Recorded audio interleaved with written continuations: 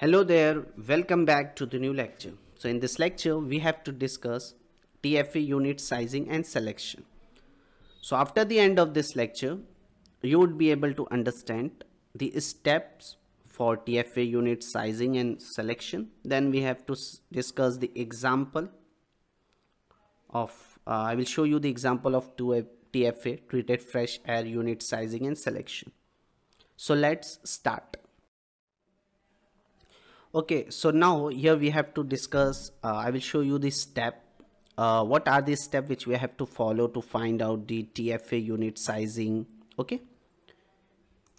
So in that, the first step is to determine the fresh air requirement. Okay. The fresh air requirements generally depends on the type of occupancy and building standards. For instance, ASHRAE 62.1 provides the required outdoor airflow rate based on the type of building, example offices, hospitals, and the number of occupants also. So here you can see the formula is given to find out the required fresh air. So formula is what we have. In this formula, QFA is the required fresh air in cubic feet per minute. Capital N is the number of occupant. QP is the fresh air required per person, means cubic CFM per percent. Okay. Capital A is the area of space in square feet. QA fresh air required per unit area in CFM per square feet. So in short, you can say fresh air CFM is equal to CFM per person into number of people plus CFM per square feet into area.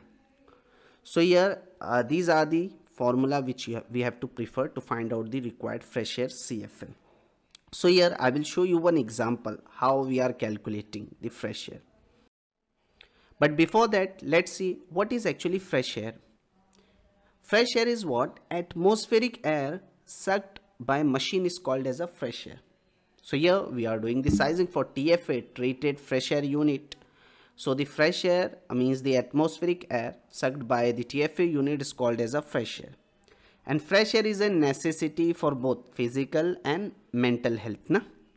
In some building, if indoor air is recirculated, due to which impurities may be breathed in again and again, which include indoor pollution and high level of carbon dioxide level. So this will create poor indoor air quality. And to avoid this, fresh air is supplied as per the number of occupants and the area of the space. So to find out the fresh air CFM, already I have discussed according to ASHRAE 62.1 ventilation standard, they have given the formula. Fresh air CFM is equal to CFM per person into number of people plus CFM per square feet into area of that space in square feet. So here, by using this formula, we have to calculate the required fresh air. So here I will show you one example, so it will very easy for you. Suppose let's say here one problem is given. In this problem, we need to calculate the fresh air requirement for classroom. Okay, for age of 9+ of area 600 square feet. So what they are telling, here we have one classroom. In that classroom, plus 9 ages students are there inside the classroom. Okay. Total area of that classroom is 600 square feet. Now, simply to calculate the fresh air CFM, tell me, what is the formula? CFM per person into number of people plus CFM per square feet into area. Now the question is from where we get the CFM per person. I have already explained you.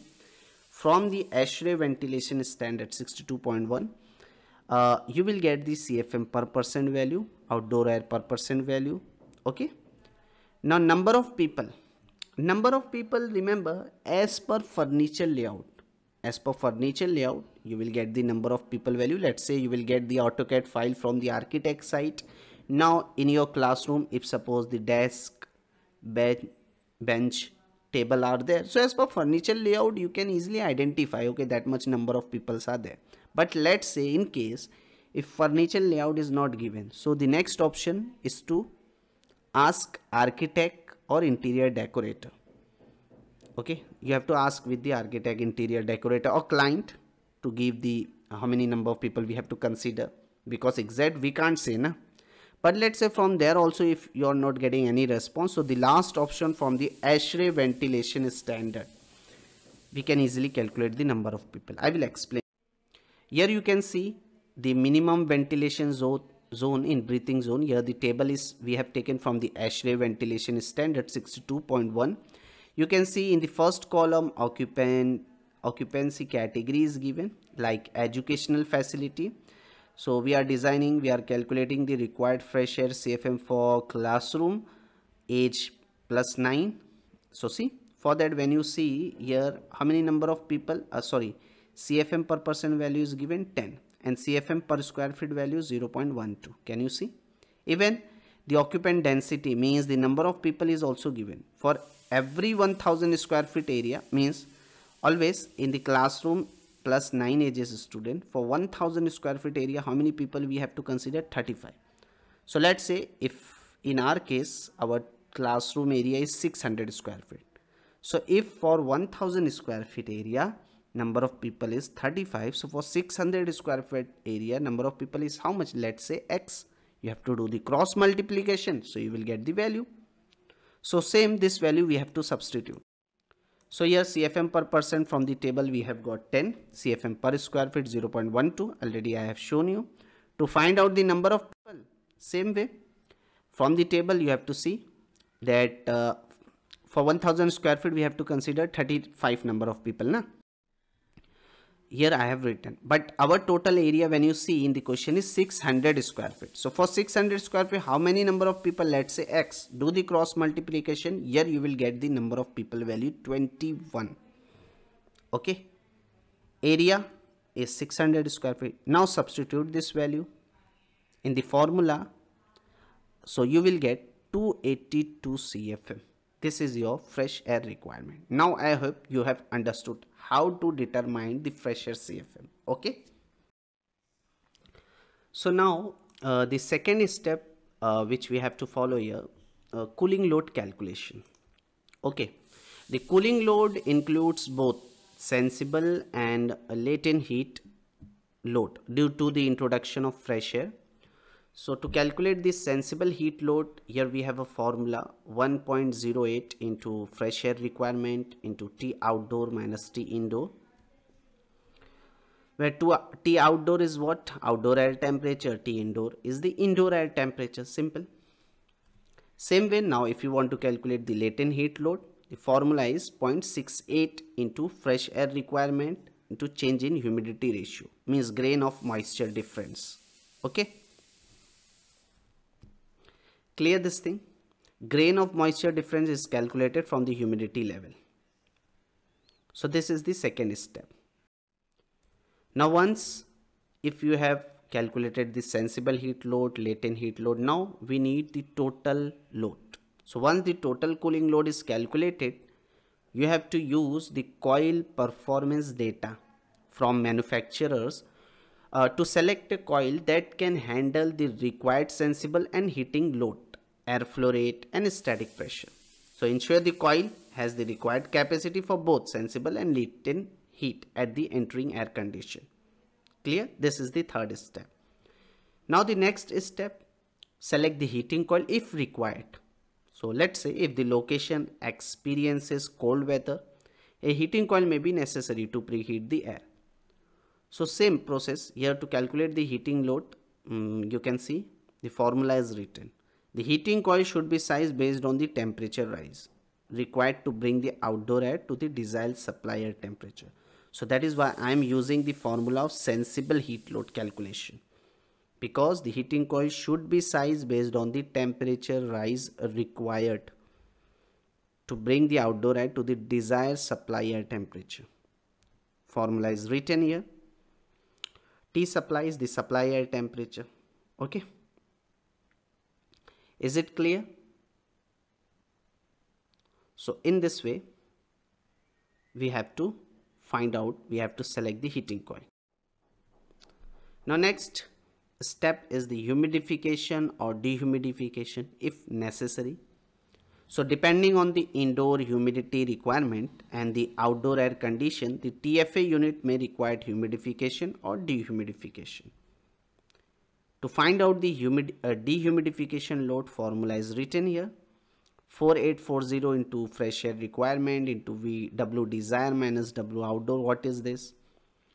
Then humidity load, how to calculate? So formula is similar, but the focus is on adding moisture. Formula is similar, okay? Only you have to focus on the moisture content. Okay. Let's see here. Q dehumidification means dehumidification load in BTU per hour. QFA in this formula is fresh air flow rate in CFM. W desire is the desired humidity ratio in grain of moisture per pound of dry air. Okay. W outdoor is the outdoor humidity ratio in grain of moisture per pound of dry air. Clear? And 4840 is a constant that converts the unit to BTU per hour based on typical condition. Okay. So in this way, you have to calculate the dehumidification load, humidification load if necessary. Now the next step is the fan selection. So the fan in the TFA unit must be capable of overcoming the total static pressure. First, you have to do the static pressure external static pressure calculation. Okay, which include the pressure drop across the coil or heating, coil, filter, ductwork. First we have to calculate the pressure drop in ductwork. Okay, this all once you will get the total static pressure. So based on that, from the different manufacturer catalog, you will do the fan selection based on airflow rate and external static pressure. Second is the filter selection. So you have to choose the appropriate filter, MERV rating based on air quality requirement. Okay. For example, now let's see one example here, so you will understand clear how we have to do the sizing. So as I told you, here one problem is given. Let's say let us a size of TFA unit for a 5000 square feet office with 50 occupants in a region where the outdoor temperature is 95 degree Fahrenheit and the indoor temperature which we have to maintain suppose 75 degree Fahrenheit. Okay. The fresh air requirement per person is, suppose from the HVAC 62.1 we have calculated 20 CFM, and the fresh air requirement per square feet is 0.06 CFM per square feet. Correct. Now first we have to determine the fresh air CFM, and all of you know the formula: CFM per person into number of people into plus CFM per square feet into area. When you substitute this formula, this value, see number of people how much, see it is given 50 occupants, so I have substituted that value. QP CFM per square feet per person, sorry, is 20. We have written area, total area office is here 5000 square feet into CFM per square feet value 0.06. So when you substitute 1300 CFM, this is our fresh air requirement. Okay. Now just calculate the sensible heat load. It is very easy by using this formula. Just substitute the value here. Already we have calculated the fresh air requirement. I have written 1300. T outdoor is given. Outdoor temperature how much? 95. Indoor 75. So here sensible heat is near about 28,080 BTU per hour. Now calculate the latent heat. Only the factor will change here. Some changes are there. Okay. Let's say assume the grain of moisture difference is 30, because actually to calculate the humidity ratio value, this is the, all of you know, this is the properties of air. To calculate that, you have to use the psychometric chart for that. Okay. So when you enter any two property in the psychometric chart, okay, so the remaining all other property will chart that software will give. Okay. So suppose let's say in this case I'm assuming the grain of moisture difference is 30. So when you substitute here, you will get the latent heat loads 26,520. Now calculate the total cooling load, add both of them, approximate how much now? We have got 54,600. This is a total cooling load. If you want this in TR, so just divide by 12,000. the value you will get near about approximately 4.55 ton of cooling capacity. Correct? This is our total cooling load. So now you can select the cooling coil. Okay, a cooling coil with a capacity how much? Around 5 ton should be selected to handle the load. Then select the heating coil if winter condition apply. So if outdoor air, let's say, drop to 40 degree Fahrenheit in winter and the desired supply temperature is 70. So by using this formula, you can easily calculate the heating load value.